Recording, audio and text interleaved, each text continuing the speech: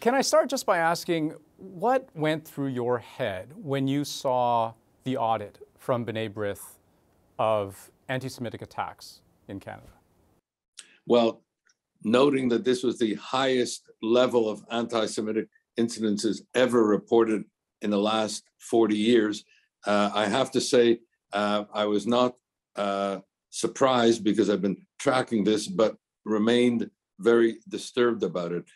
We've had similar reports coming in from the UK, which has reported the highest level ever there. France, which not unlike Canada, had a spike of 75% in violent anti-Semitic attacks. Same with regard to Germany and similarly in the US. So this is a global phenomenon. And part of it is not unrelated to the Hamas-Israel war in May 2021, where at the time, Jews were targeted in the streets and in their neighborhoods, on the campuses and in their communities.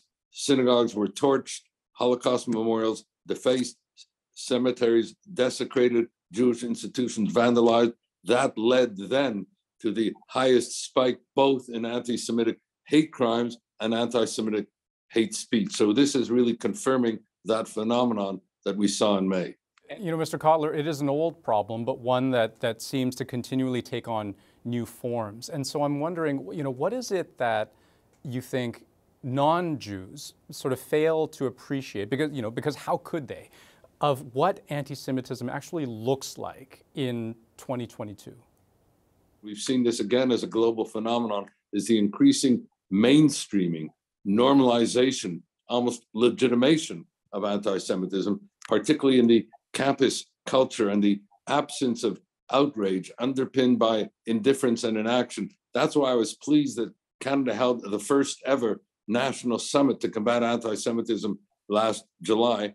And then in October, the Prime Minister made a series of country pledges at the Malmo Global Forum on Holocaust Remembrance and Combating Anti-Semitism to, in fact, enhance Holocaust education and education anti-Semitism across generational lines, to combat the intensification of anti-Semitism on the internet, the explosive nature of hate speech, to enhance the adoption and implementation of the International Holocaust Remembrance Alliance working definition on anti-Semitism, and to develop a national action plan. You know, in light of Holocaust Remembrance Day this week, I've heard you say that it is about remembering, but about remembering to act as well. So beyond the millions of dollars that we've seen in the budget, the most recent budget earmarked for Jewish educational initiatives, as you speak of, tell me, what more action would you like to see this country take that would meaningfully demonstrate to you that this government is serious about tackling this problem? Well, we have to combat Holocaust distortion as well as Holocaust denial. In fact, that's the even more serious phenomenon. We saw it even with COVID-19, where Jews, the Jewish people, Israel, were blamed for having manufactured the COVID virus, for causing its spread and even profiting from it. Those kinds of tropes that are part of a whole industry almost of Holocaust distortion. And there is an international campaign by IRA to protect the facts, and that's something we're going to be engaging in. In fact, as I speak with you, I'm on the eve of a meeting of special envoys for Holocaust remembrance and combating anti-Semitism, convening tomorrow in Jerusalem, and I will be sharing with them a national action plan that can be looked at as a global action plan to combat anti-Semitism, organized around the notion that the Holocaust is a paradigm for radical evil, but anti-Semitism is a paradigm for radical hate. Indeed, you can't understand the Holocaust without understanding the centrality of anti-Semitism. Simply put, Jews were murdered at Auschwitz because of anti-Semitism. But anti-Semitism itself did not die at Auschwitz.